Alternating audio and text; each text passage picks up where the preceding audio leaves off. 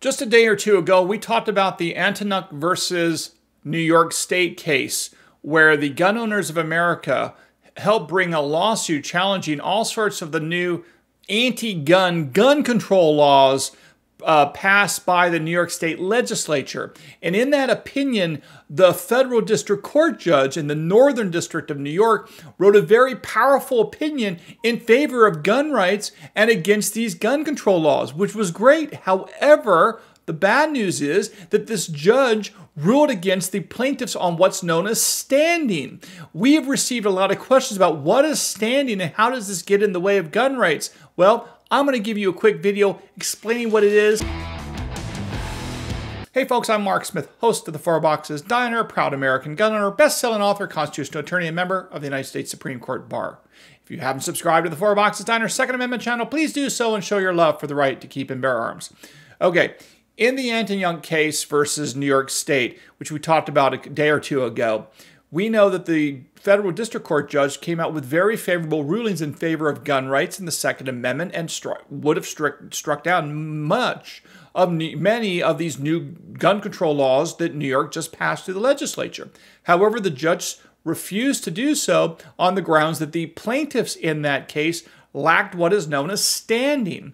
Well, obviously, you need to know what standing is to fully comprehend this case. Although the reality is it's not something in the Second Amendment community you need to know a lot about, other than your lawyers need to know about this. But I do want to give you a little bit of background of what it means, just so you have a general understanding of standing, so if you see the word, you know the context. So, let's begin. To begin with, there are two types of courts in America. There's state courts and federal courts. Most challenges to constitutional laws under the Federal Bill of Rights, including the Second Amendment, which is part of the Federal Bill of Rights, occur in federal courts. Federal courts exist by virtue of the existence of the United States Constitution. In the United States Constitution, Article 1 created the Congress. Article 2 of the Constitution creates the presidency. And Article 3 of the Constitution creates the court system. The highest court in the land under Article 3 of the United States Constitution is, of course, the Supreme Court, which we all know about the Supreme Court. And also it gives Congress the authority to create what are known as inferior courts, meaning they are below the Supreme Court. And that's what Congress, of course, has done. They've created a federal court system below the United States Supreme Court. Now, Article 3 doesn't just talk about what courts can exist under federal law and under the Constitution. It also goes on to talk about the jurisdiction of the federal courts. And in that discussion in Article 3 of the U.S. Constitution, it talks about what are known as cases and controversies. Specifically, the Constitution says that federal courts may hear what are known as cases or controversies. Well, what are those? Well, what the Constitution was getting at is they wanted to make sure that the court system would only address cases where there was a legitimate actual dispute between parties.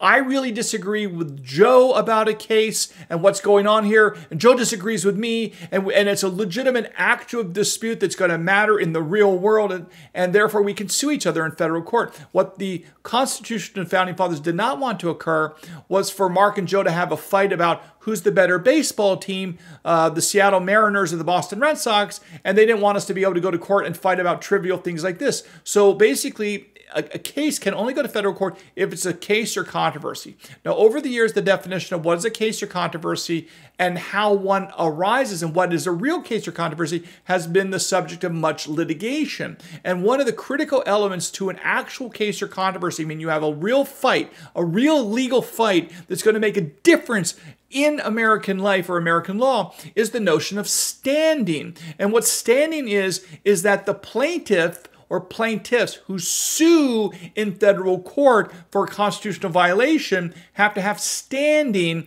And really all standing means at the end of the day is the plaintiff has some sort of personal stake in the outcome of the case, something directly attributable or directly to him, not generically. In other words, I can't just say, hey, I care about the Iraq war, I want to sue to stop it, or I want to sue to commence it. I'm a general taxpayer. No, general understanding or general concerns about public policy matters is not enough to get standing. You have to be personally impacted by some unconstitutional thing to have standing to sue in federal court. So the three components of standing is that you have to have an injury that's attributable to the alleged constitutional violation. It has to be traceable, meaning connected to who you sue. So I may feel my Second Amendment rights are being violated by the governor of New York.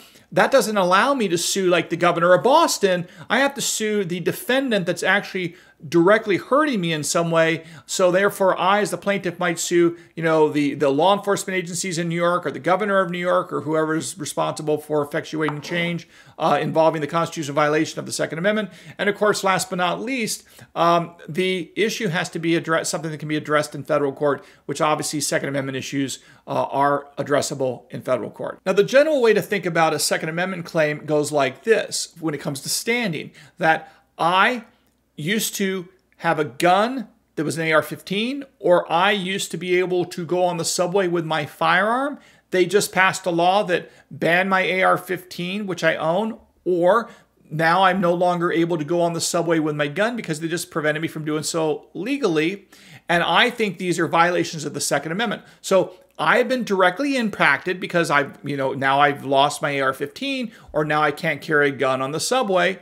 I sue the state of New York or whoever's involved with the state of New York enforcing the laws because obviously they're the ones enforcing it. I can't sue, again, the New York Yankees baseball team, or I can't sue some random person in California. If I'm in New York, I have to sue the relevant person in New York that's responsible for enforcing the law against me. And last but not least, of course, it has to be something that federal courts are willing to entertain. And of course, we know that federal courts are happy to entertain constitutional debates over the Second Amendment. So it's a pretty clear. So that's the basic way to understand standing. Now, what happened in the Handbook case is a little bit odd because the court seemed to set up an unrealistically high standard to meet for standing. So it seems like this court got standing wrong, which is why I think the judge realized he may have got it wrong, which is why he decided the rest of the case, giving the plaintiffs the opportunity, presumably, to appeal to the Second Circuit Court of Appeals to apply what I think will probably be the proper standard for standing, which is much more loose and much more forgiving and much easier to meet than the standard that the judge in the Handbook case set forth. Now, the most perplexing decision of the judge in the Handbook case involved his claim and his opinion that the plaintiff, who was a lawful concealed carry holder, did not have standing to challenge the sensitive places, restricted places requirements of where you can work and where you can't go with your gun and where you can go with your gun. I don't understand, frankly, how the judge concluded that this plaintiff lacked standing to sue, as all he had to really is testify is that I would be willing to go to these places. I'd like to go to these places, but I'm not going to go into these places because if I go into these places, I'll be a felon, and I don't want to become a felon. So therefore, I want these struck down so I can lawfully take my gun into the store, or I can lawfully take my gun on the subway, whatever it happens to be. Now, the court said that was not enough, that somehow the court actually articulated the view that the plaintiff had to show an intent to violate these laws, but there's several Supreme Court cases that say clearly that to get standing in federal court on a constitutional matter, you don't actually have to say you're going to violate the law and become a criminal. You don't have to go that far to get standing. So I don't know why this judge decided what he did. It seems like he got that part of the standing analysis wrong. I should say that standing analysis can be tricky, and judges sometimes do get it wrong, but it seems like this was, at least with respect to the plaintiff suing over sensitive places, should have been pretty straightforward.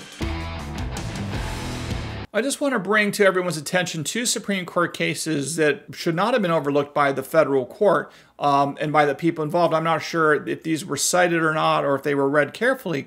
But if you look at the case of TransUnion LLC versus Ramirez, which is a 2021 Supreme Court case, it specifically says that the plaintiff does not have to put himself or herself in legal jeopardy in order to have standing. they don't have to risk going to jail in order to have standing. It's a much lower standard to meet for a plaintiff than that. In that particular case, the Supreme Court just said that all you need to do is to show that the threat of state law is going to apply to you and what you want to do, and that gives you standing. And so here in the anti-Yuck case, the plaintiff presumably would have testified or would have said that I want to carry my gun all around the state of New York, and I would do so if these laws were not applicable to me. And that probably should have given them standing. So I don't quite understand why standing was not met there. The other relevant case is a case involving Ted Cruz. That's the Federal Election Commission versus Ted Cruz case before the United States Supreme Court in 2022, just this year. In that, the Supreme Court says, we have made it clear that an injury resulting from the application or threatened application of an unlawful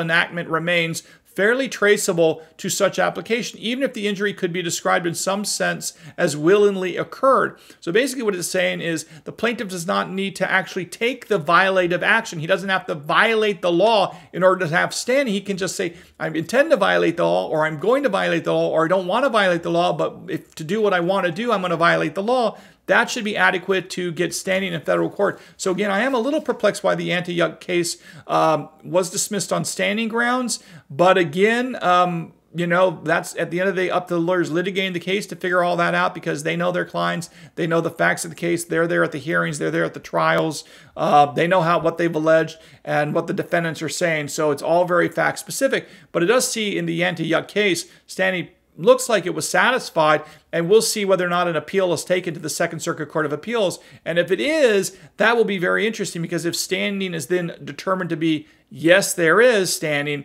then the question is, will the Second Circuit Court of Appeals, which is the federal appellate court in New York, will they affirm and decide that, yes, indeed, all of these various New York laws violate the Second Amendment, just like the lower court found? I suspect that that's exactly what they'll find, but only time will tell. Okay, I hope you learned something here today. If you haven't subscribed, please do so. We'll see you again here at the 4 Boxes Diner. Orders up. Table 2A.